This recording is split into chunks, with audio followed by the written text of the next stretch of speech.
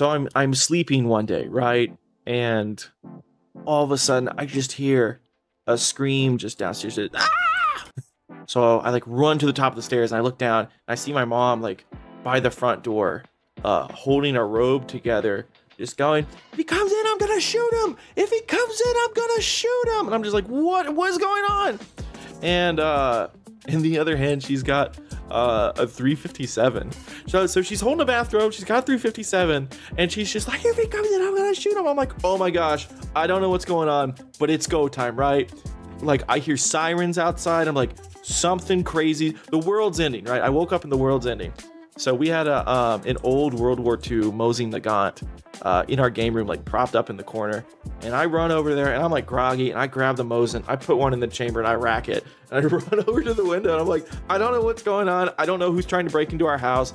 I don't know if it's police, criminals, SWAT. I don't know if there's zombies outside. I don't know what's going on, right? And then I see these guys like just sprinting through our backyard. And one of them like jumps the fence and the other like dives into the trench.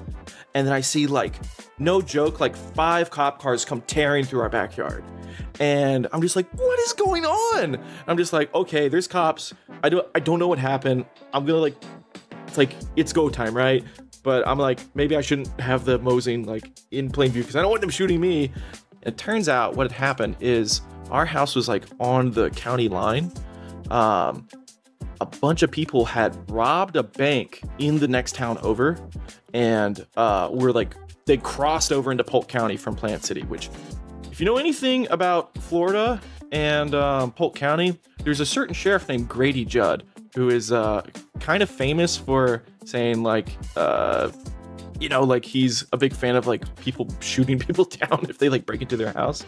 So the moment they crossed over into Polk County, it was just like on like Donkey Kong, dude. Like these guys were like getting chased, and they broke away from their car and they were like running through our backyard and into the other neighborhood. And I see these like cops like swarm and like fan out to like look for this guy, and they're completely missing him because he's hiding in the trench that I dug for airsoft, which is just, it's so funny, dude.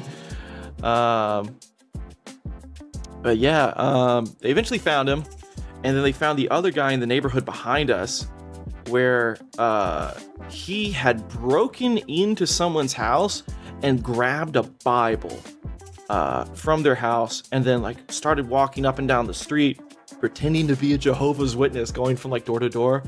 And they almost let him get away until like they got a description on the guy and they arrested him, which is just, it's so funny. Like I swear to God, like all of this is real. Like this is something that like actually happened.